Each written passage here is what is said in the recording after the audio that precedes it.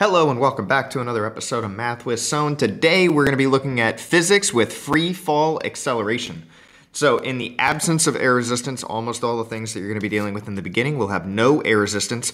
All objects will fall at the exact same constant acceleration, and that is negative 9.81 meters per second squared.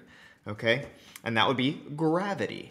Now, that is what that's still approximated, and it changes based on where you are on the planet. But for AP, you would typically use just 9.8 meters per second squared, and you'll even see some using just 10 meters per second squared. I will typically be using the negative 9.81. 9.8, excuse me, 9.81 is just a little too exact for me, okay? So we're going to be using that, and we're going to be using a kinematic equation. You could technically have to use all of the ones that we had before, but the one that typically gets used is the delta x, which in this case is going to be delta y, VIT plus 1/2 AT squared. Okay, so I'm going to rewrite that. Delta y, which is the change in y, is equal to VI times t plus 1/2 A, which is negative 9.8, because the acceleration due to gravity is negative 9.8 t squared. So that is the formula we'll be using for the majority of the problems today. All right, if an object is dropped at rest though, what would be the initial velocity? Well, if it has just been dropped, it hasn't been thrown, that means that the initial velocity would be equal to 0, all right? And that means the only thing affecting it would be the 9.8 meters per second squared due to gravity. And your formula would be the change in y, or the distance that it would have traveled up and or down, would be equal to 0 for v of t. So this term would just kind of cancel out, and it would just be equal to 1/2 negative 9.8 t squared, which turns into delta y equals negative 4.9 t squared. Okay, so that would be if it is just dropped. On other equations, we will have an initial velocity. It would be thrown upward, and we'll have to use the full equation. So if you drop a camera off a cliff with a height of h, determine the time it takes to hit the ground if it is in the positive direction. Okay, so if that is the case, we have delta y, which we're going to be calling h, and it would not have an initial velocity, so that VIT part is going to go bye-bye, plus 1/2 negative 9.8 t squared, which should be the height is equal to negative 4.9 t squared. Well, we want to determine the time it takes, so we just need to take this formula and solve for time, which means we would have to divide by negative 4.9, h over negative 4.9, and that would equal t squared, and then you would square root it. So the square root of h over negative 4.9 would be equal to our time formula for when it would hit the ground. And that negative 4.9 is gravity, and so on and so forth. All right, a rock is dropped off a cliff, let's do some actual problems, of 80 meters. How long does it take the object to reach the ground? So if we have a formula here that you could utilize, or you could go back to your original delta y one. I like the delta y one.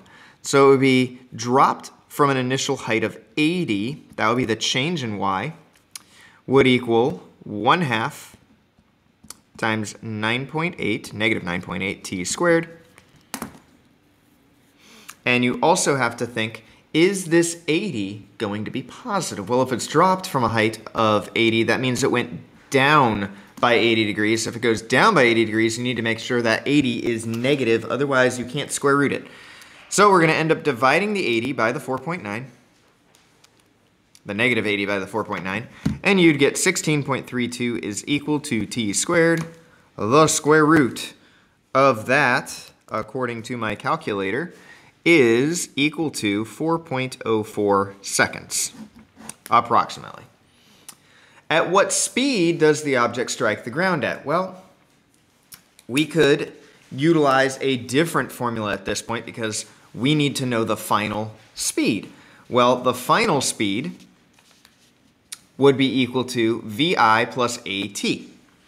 Okay, so we can use the final speed as what we're looking for. We don't have an initial speed, but we do know gravity and so on, and the time. We just found the time is 4.04. So we're going to use this no displacement formula. VF will equal VI, but there is no VI, plus 9.8, negative 9.8 times T. There is no 1/2, so that's why it's still negative 9.8 and it's not going to turn into 4.9. We got to plug in the 4 seconds, so the final velocity would equal 0. We don't have an initial velocity, plus negative 9.8 times 4.04. Well, all you got to really do to figure out the final velocity is do 9.8 times 4.04. And you figure out the final velocity is equal to a downward direction of negative 39.59.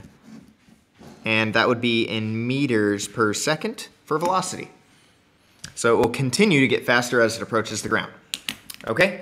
So what would happen if we now, instead of just dropping an object, but threw it up into the air?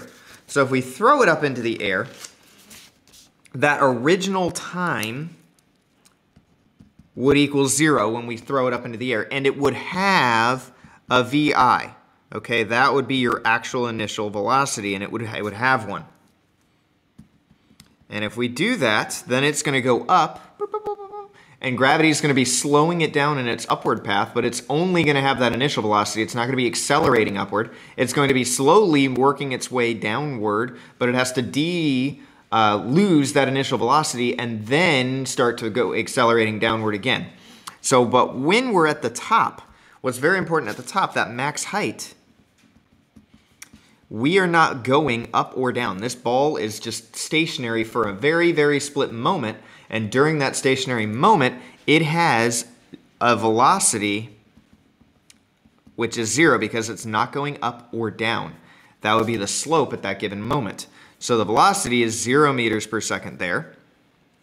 And on its way down, it's still going negative 9.8 meters per second squared according to gravity. On its way up, it's technically being decelerated at negative 9.8 meters per second. So at some point, the object is going to return to the height that it originally was.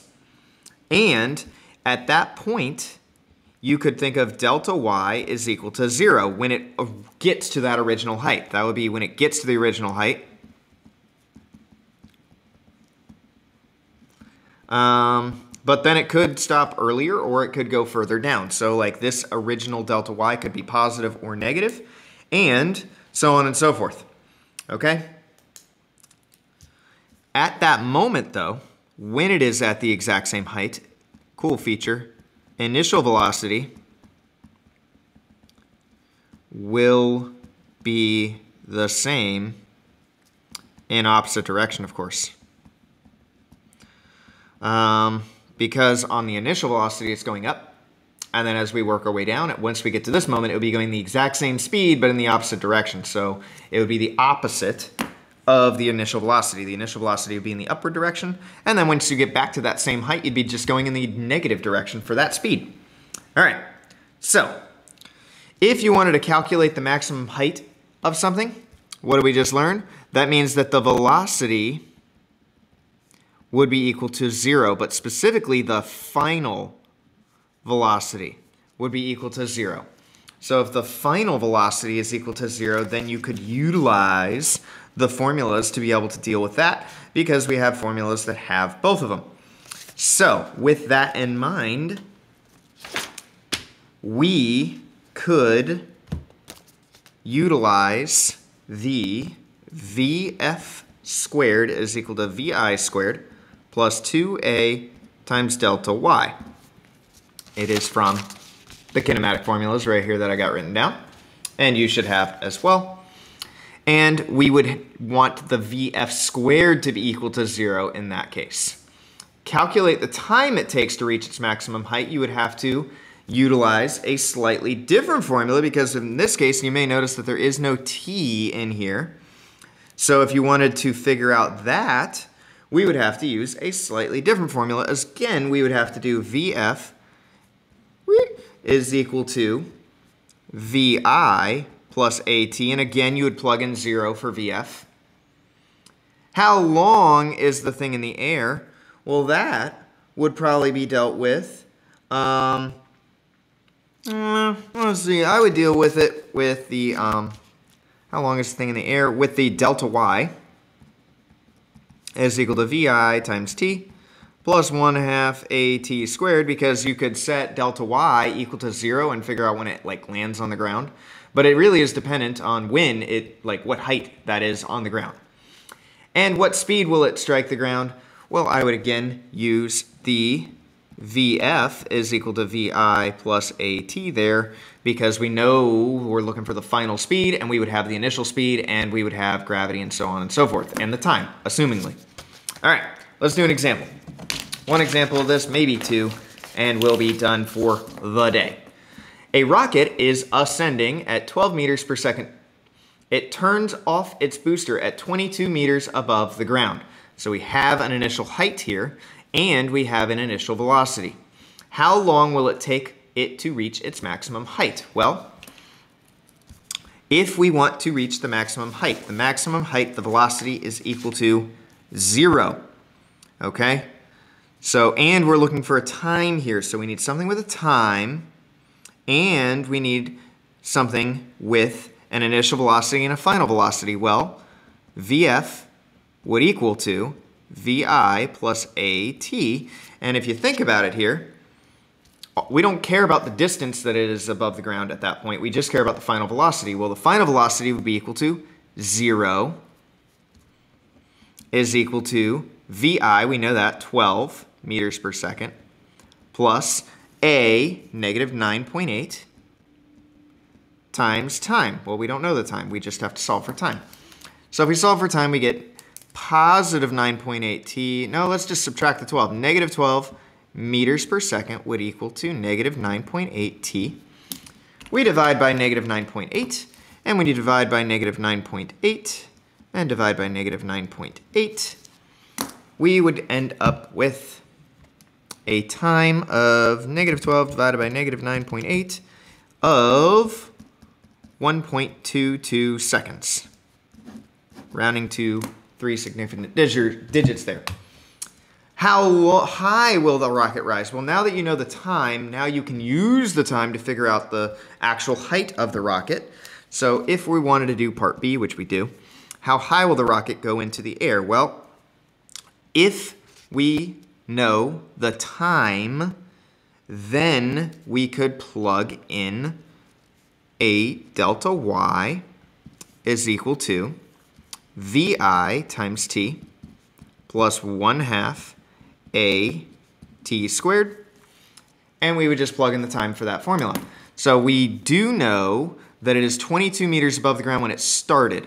So we would have VF, not VF, the initial height taken away from the final height. So delta Y is equal to Y final minus Y initial is equal to, we know the initial speed, 12 times t, which we know, 1.22, plus 1/2 times negative 9.8 times the new time that we found out, 1.22 squared. And we need to plug in the minus 22 part. So y final minus 22 will equal 12 times 1.22, so on and so forth. 12 times 1.22 plus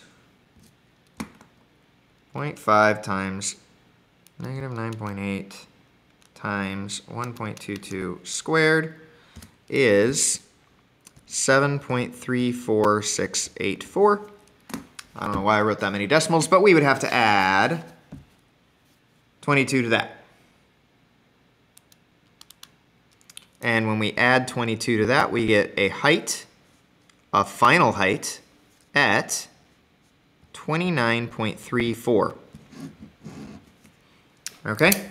Now, all that being said, we could have utilized a slightly different formula as well. I just utilized one of them. You could have done your initial and your final and divide it by 2 and multiply by time, and you could still get it there as well. Once you find time, you can utilize more than one formula to get your final answer. All right.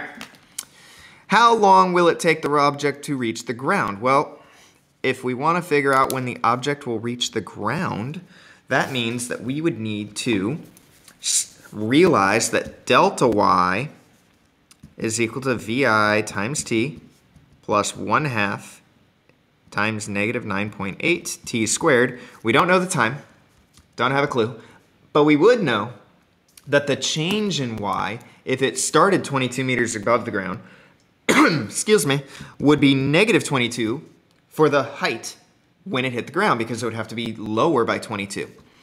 We still have 12 for our initial velocity times time. And we still have 1/2 times negative 9.8 is negative 4.9 t squared. From here, you would need to add the 22 over and get 0 is equal to 12t plus minus 4.9 t squared plus 22. And from there, you would need to utilize the quadratic formula, unfortunately. And if you'd use the quadratic formula, you would end up with a final answer from the quadratic formula, b squared minus 4ac all over 2a. You would end up with a final answer of two things. You'd end up with negative 1.2 seconds, but you would also answer with 3.6 seconds as well. The negative 1.2 would be if it went like backwards, in the backwards direction from the 22 meters above the ground. And what speed will it strike the ground? Well, now that you know the time at which it struck the ground, which I didn't show the quadratic formula in the effort of time, what speed will it hit the ground? Well, we have a multitude of formulas at our disposal, and the one I believe we would want to use would be our final velocity is equal to our initial velocity plus acceleration times time. We just found out the time, so our final velocity will equal our initial velocity, 12, plus negative 9.8 times our time of 3.6 approximately. Negative 9.8 times 3.6 plus 12 would give us our final velocity is negative 23.28 meters per second, which makes sense because it is going in the downward direction at that moment. It also makes sense that it is more than the original 12 meters per second that we had. And you didn't even see the question, that was part D. Sorry. Part D, how long will it take to reach the ground? Negative 23.28. Until next time, stay positive, my friends. I will see y'all later. Bye.